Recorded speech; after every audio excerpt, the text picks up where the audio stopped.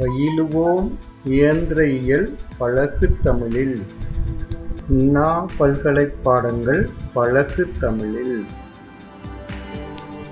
வழங்குவது தமிழ்மெக்-தாளமுத்து. Hi students, இன்று ME 8594, ME 6505 Dynamics of Machines. இதில் 5th unit Mechanism of Control. 5th unitல இது module number 5.31. 5.31 ஒரு question நான் கேட்டிருக்கேன். What is coefficient of insensitiveness? ஒரு கவர்னர்ல coefficient of insensitivenessனா என்னங்கிறத ஒரு டெஃபினிஷனா சொல்றோம். இதுதான் நம்ம சிலபஸ் படி கவர்னர் படிக்கிறதுல கடைசி கொஸ்டினா வருது. அதனால யூனிவர்சிட்டி கொஸ்டின்ஸ்ல கேட்கறது வழக்கமா இருக்குது. அதோட இப்ப சென்சிட்டிவ்னஸ் நம்ம பார்க்கும்போது இது 4வது இதா சென்சிட்டிவ்க்கு ரிலேட்டடா படிக்கிறோம். முதல்ல வாட் இஸ் சென்சிட்டிவ்னஸ்னு படிச்சோம். அதுலயே ஹைலி சென்சிட்டிவா இருந்தா என்ன ப்ராப்ளம் வருதுங்கிறத ஹண்டிங்கிறதுல படிச்சோம். இல்ல நார்மலா சென்சிட்டிவா கரெக்டா இருக்கிறது எப்படி ஸ்டேபிள் கவர்னரா இருக்குங்கிறத பார்த்தோம்.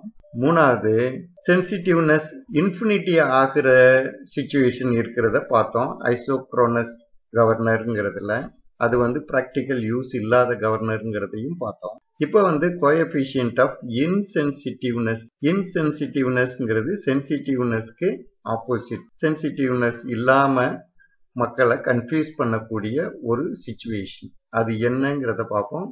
இதுவும் நம்ம கட்டாயமா தெரிஞ்சுக்கிடணும். ஏன்னா இதுல இன்சென்சிட்டிவ்னஸ்ல ஃப்ரிக்ஷன் சம்பந்தப்பட்டிருக்கு. நம்மள மாதிரி மெக்கானிக்கல் இன்ஜினியர்ஸ் ஃப்ரிக்ஷனுக்கு எப்பயுமே ஹை கன்சிடரேஷன் கொடுக்கணும். ஒரு இடத்துல ஃப்ரிக்ஷன் ஃபங்க்ஷன் ஆகுதுன்னா அதை நம்ம ரொம்ப கவனமா பார்க்கணும். ஓகே, இப்போ அதை பார்ப்போம்.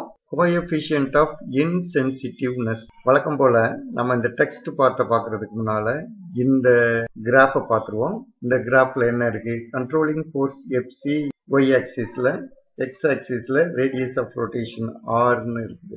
ஒரு கவர்னர்ல ஃப்ரிக்ஷனை கன்சிடர் பண்ணோம்னா என்ன நடக்குங்கிறத பார்த்தோம். இப்போ இந்த கிராஃப்லையும் அதை முதல்ல தெரிஞ்சுக்கிட்டு அடுத்ததுக்கு போவோம். இந்த பி பாயிண்ட் வழியே போகக்கூடிய இந்த டாட்டர் லைன் தான் என். இதுதான் மீன் ஸ்பீட்.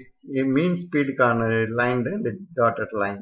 என்கிற ஆர்பிஎத்துக்கான ரேடியஸ் ஆஃப் ரொட்டேஷனுக்கு பில இருந்து ப்ரொஜெக்ட் பண்ணி பார்த்தோம்னா அதுல இருக்கிற ரேடியஸ் ஆஃப் ரொட்டேஷன் OAவா இருக்குது. இந்த ரேடியஸ் ஆஃப் ரொட்டேஷனுக்கு கரெக்டா அந்த ஒரே ஒரு வேல்யூ தான் இருக்கணும். ஒரே ஒரு ஆர்பிஎத்துல தான் இந்த கவர்னர் ஈக்குலிபிரியத்தை மெயின்டைன் பண்ணணும். ஆனா ஃப்ரிக்ஷன் இருந்துச்சுன்னா என்ன ஆகுது? இதே ரேடியஸ் ஆஃப் ரொட்டேஷனுக்கு டிங்கிற பாயிண்ட்லயும் ஈக்குலிபிரியத்தை மெயின்டைன் பண்ணுது, சிங்கிற பாயிண்ட்லயும் ஈக்குலிபிரியத்தை மெயின்டைன் பண்ணுது. அப்ப டிங்கிற பாயிண்ட்ல பார்க்கும்போது அதனுடைய ஆர்பிஎம் n டேஷா இருக்கு. சிங்கிற பாயிண்ட்ல பார்க்கும்போது அதனுடைய ஆர்பிஎம் n டபுள் டேஷா இருக்கு. இந்த n double dash to n டேஷ்ங்கிறது ஒரு ரேஞ்ச். இந்த ரேஞ்சை இன்ஆக்டிவ் ரேஞ்சுன்னு சொல்றது வழக்கம். இந்த இதுல ஸ்லீவ் மூமெண்ட்டும் இருக்காது. அதே மாதிரி OAங்கிற ஒரே ஒரு ரேடியஸ் ஆஃப் ரொட்டேஷன் தான் இருக்கும். இதுல எந்த மூமெண்ட் இருக்காது. ஆனா நம்ம மெஷர் பண்ணி பார்த்தோம்னா speed n dash to n double dash வரையிலும் வேரி ஆகிக்கிட்டே இருக்கும். அப்ப இந்த இது ஒரே ஒரு ரேடியஸ் ஆஃப் ரொட்டேஷனுக்கு இதெல்லாம் இருந்துச்சுன்னா கன்ஃபியூஷன் தானே. நம்ம ஸ்டெபிலிட்டிங்கிறதுல என்ன பார்த்தோம்? ஒவ்வொரு ரேடியஸ் ஆஃப் ரொட்டேஷனுக்கும் ஒரே ஒரு ஆர்பிஎம்ல தான் ஈக்குலிபிரியம் இருக்கணும்னு பார்த்தோம். ஆனா இங்க 3 பாயிண்ட் வருது. அப்ப இதுல ஏதோ சம்திங் நடக்குதுன்னு நமக்கு தெரிஞ்சிருச்சு. அந்த தான் கோஎஃபிஷியன்ட் ஆஃப் இன்சென்சிட்டிவ்னஸ்னு கொடுக்குறாங்க. இங்க சென்சிட்டிவா இல்ல. அது எந்த அளவுக்கு இருக்கு, ஃப்ரிக்ஷன் எந்த அளவுக்கு அதுல தாக்கம் பண்ணுதுன்னு பார்க்கணும்னா நம்ம கோஎஃபிஷியன்ட் எடுத்தாகணும். கோஎஃபிஷியன்ட் எடுத்தோம்னா உண்மையிலேயே இந்த ஃப்ரிக்ஷன் அதிகமா தாக்கம் பண்ணுதா அல்ல குறையா தாக்கம் பண்ணுதான்னு நம்ம கம்பேர் பண்ண முடியும். அதுதான் இந்த கிராஃப்ல இருந்து நம்ம தெரிஞ்சுக்கிறது. அதுக்கானதுதான் இந்த ரெட் கலர்ல போட்டிருக்கிறது. இப்ப இதை முதல்ல வாசிப்போம். இந்த radius of rotation is OA. OAங்கிறது இங்க இருக்கு. இந்த speed of rotation May vary within the range n dash and n double dash without any displacement of the sleeve of the governor. ஸ்லீவ்ல பார்த்தோம்னா எதுவும் டிஸ்பிளேஸ்மெண்ட் இருக்காது. ஃப்ரிக்ஷன் இருக்கிறதுனால அது ஈஸியா ஸ்பிண்டில்ல ஸ்லைட் ஆகி வர முடியாம இருக்குது. இப்போ இதை வாசித்து பார்ப்போம். இந்த தான் நீங்க எழுதுனீங்கன்னா 2 மார்க் கொஸ்டினுக்கு சஃபிஷியண்டா இருக்கும். இந்த coefficient of இன்சென்சிட்டிவ்னஸ் is defined as the ratio of ரேஷியோனால என்ன இருக்கணும், மேல ஒரு நியூமரேட்டர் இருக்கணும், கீழே ஒரு டினாமினேட்டர் இருக்கணும். இப்ப முதல்ல நியூமரேட்டரை எதை சொல்றாங்கங்கிறத பார்ப்போம். Range of speed over which governor is insensitive. இன்சென்சிட்டிவா இருக்கும் போது இருக்கிற ரேஞ்ச் ஆஃப் ஸ்பீடுன்னு சொல்றாங்க. நியூமரேட்டர் மேல இருக்கிறது அதுதான் இங்க போட்டிருக்கு. n double dash minus n dash இதுதான் ரேஞ்ச் ஆஃப் ஸ்பீட். ஆர் இது இன்சென்சிட்டிவ்னஸ் சொல்றதை விட அவங்க இன்ஆபரேட்டிவ்னு சொல்றாங்க.